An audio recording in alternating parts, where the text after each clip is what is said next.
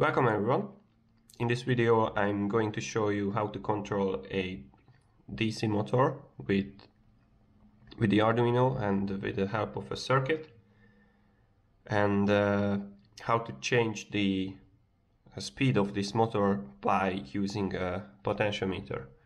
So first I just go to the parts of the circuit and then I explain you what is what. So as you can see, we have a linear potentiometer, so it's a slide potentiometer. It's connected to the Arduino, so plus 5 volt ground, and the output of the slider is basically connected to one of the analog digital converter. So this is connected to the A0, and then on the other side we have the outputs. So here we will control the motor with a PWM controlled circuit. So one pin goes there, and then due to the structure of this circuit, we have another two legs for enabling the power to the motor, and also to determine the direction of the rotation, clockwise or counterclockwise.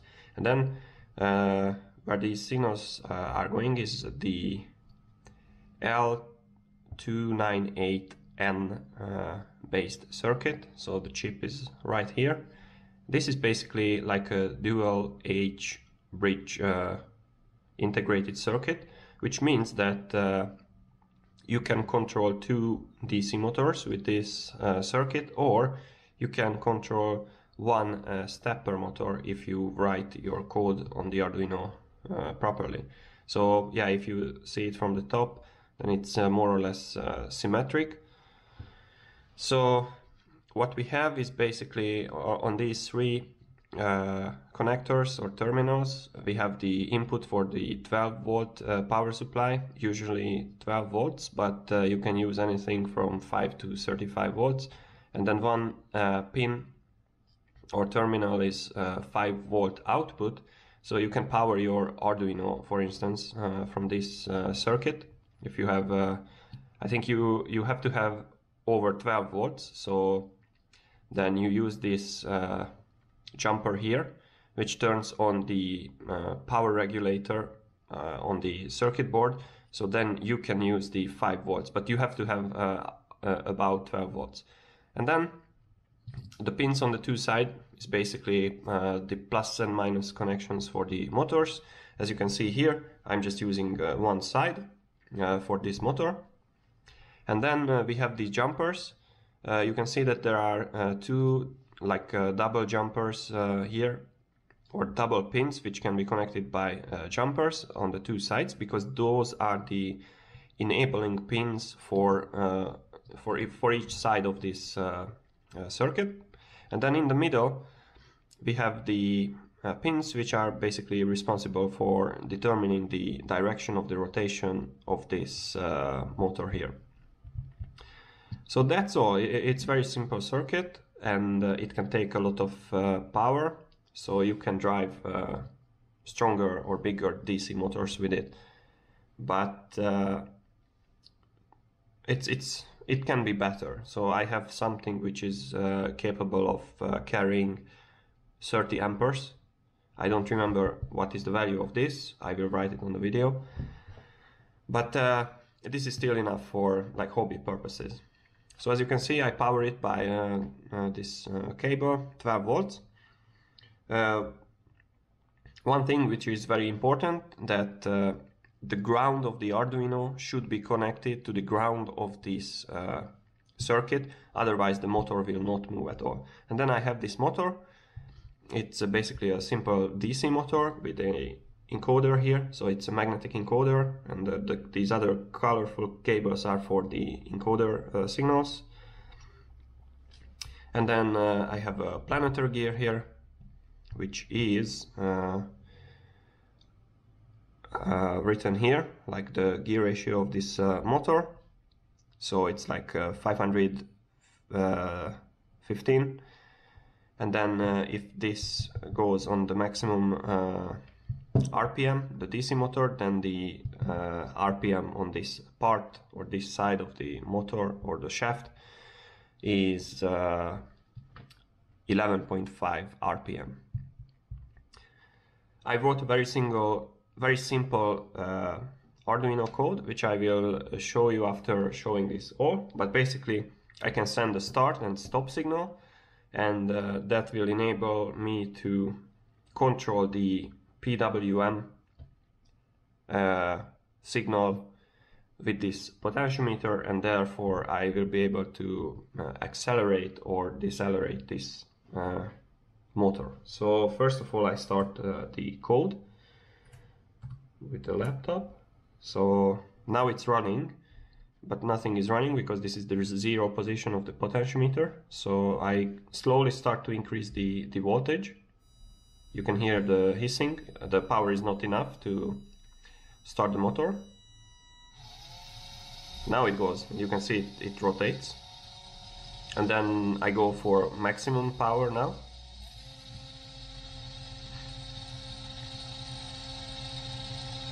So now it runs. And then if you see that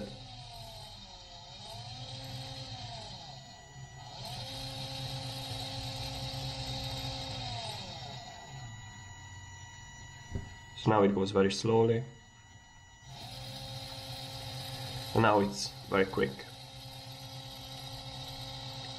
And this is not hot at all. I can keep my finger on it, and so that means that there is very little power flowing through this chip now.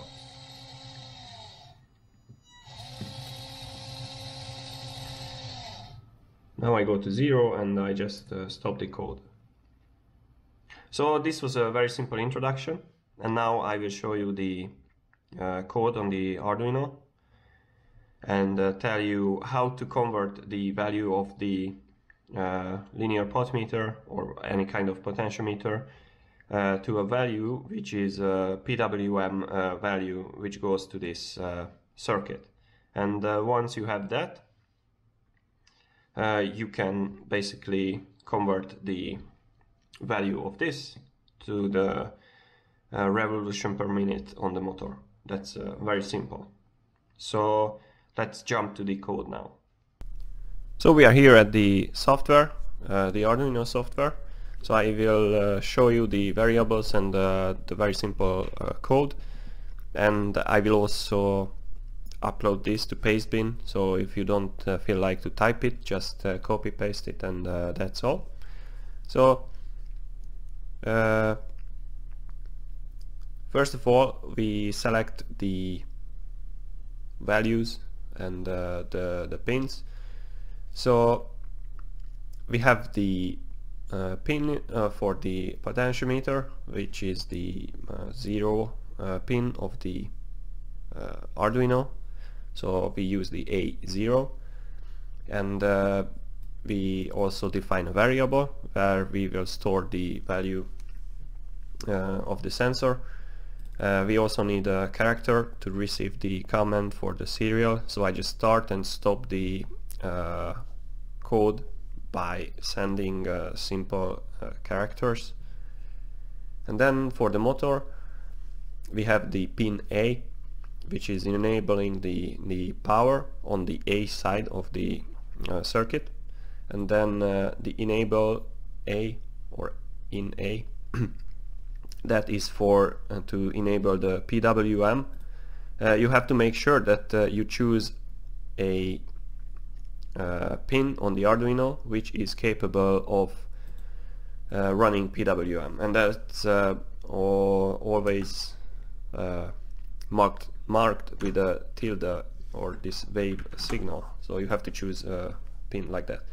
Then we have two Boolean values: running enabled, so can we run or not the motor, and new data, which is basically a flag for the data coming through the serial port.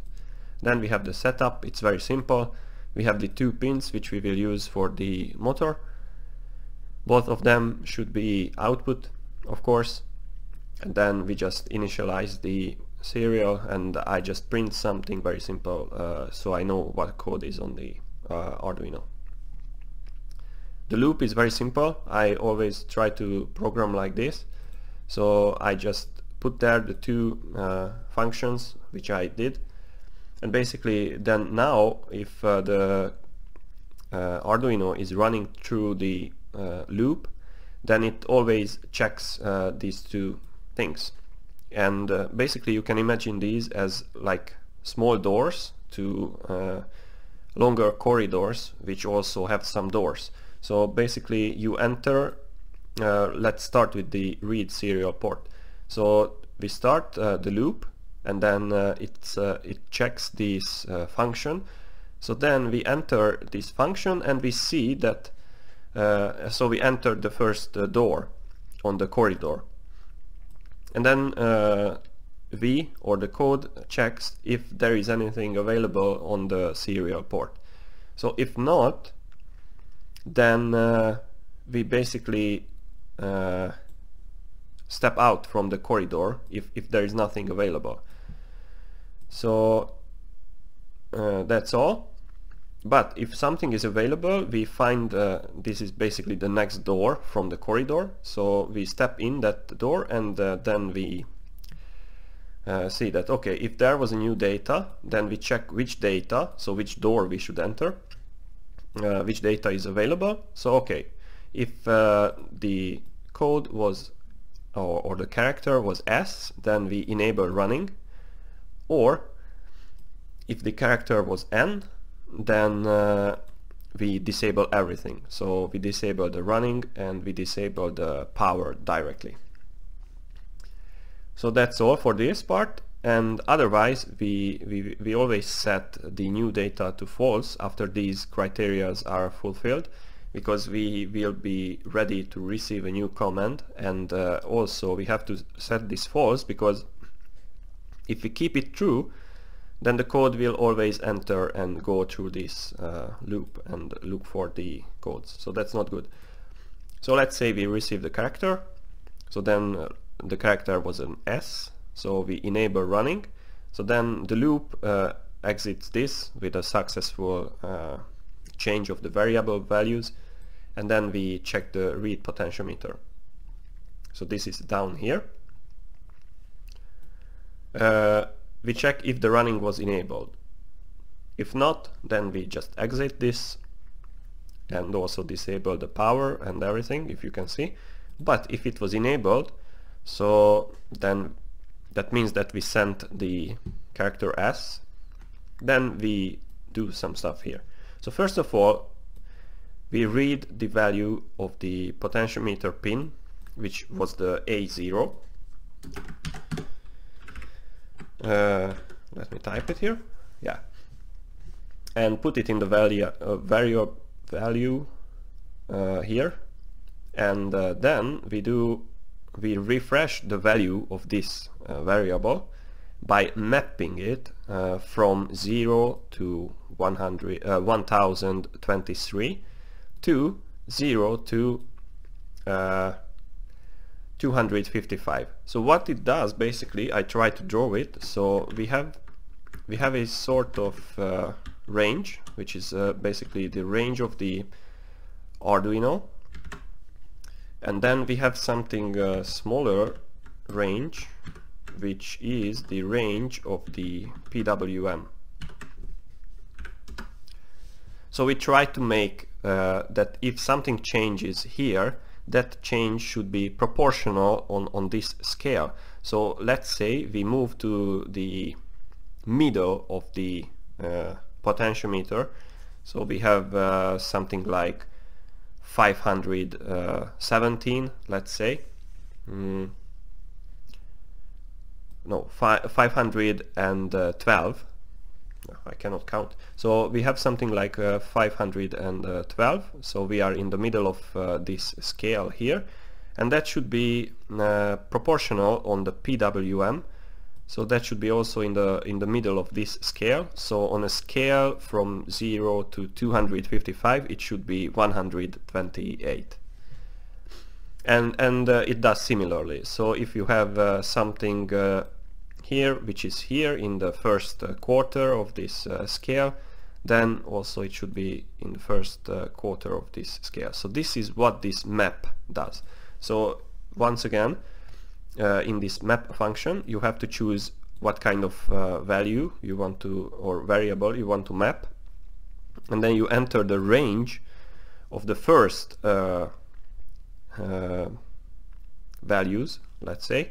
So this is the range for the input, basically, and then you enter the range of the output, and that's all. And what we do here then, we choose that value. So let's say it was the middle of the scale, and then it becomes the middle of the scale here, 128, and then we write that 128 on one of the PWM pins, which in this case it was the 5, and with this tilde.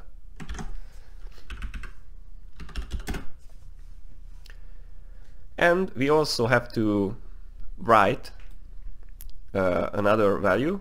Basically we just enable the power by changing the value of the pin A by to high. So this is done, and then we just print this on the serial port. That's all. So and then this means that the serial port is constantly flooded with these numbers, so you can change. You can see the change on the potentiometer very easily. And then we are in the else part of this code, which basically, like, if we haven't received any command which enables the running, then we don't do anything, and we also make sure that the running enabled is false and the pin A is set to low, so the program is not running, and not the program, the motor is not running. So as you can see that this is a very simple code. I will upload it so you can check it and you can extend it. And I think the most important part of this code is this map, because this is a very useful thing. You can use it for other purposes as well. With PWM you can do the same with an LED light. So if you have a potentiometer, you can map the value of the potentiometer and then dim the LED light with this kind of thing. So basically you need these two lines from the code, or three, okay? And instead of connecting this circuit which controls the motor, you connect an LED light to the PWM pin with a resistor, and you can dim your LED, and so on and so on. So I hope you learned something, and I hope this code was useful for you, and this small explanation. So I will use this motor and the controller in many projects which will come up in the future. So yeah, if you enjoyed this video, just stay tuned and I will release some similar stuff. So see you in the next video.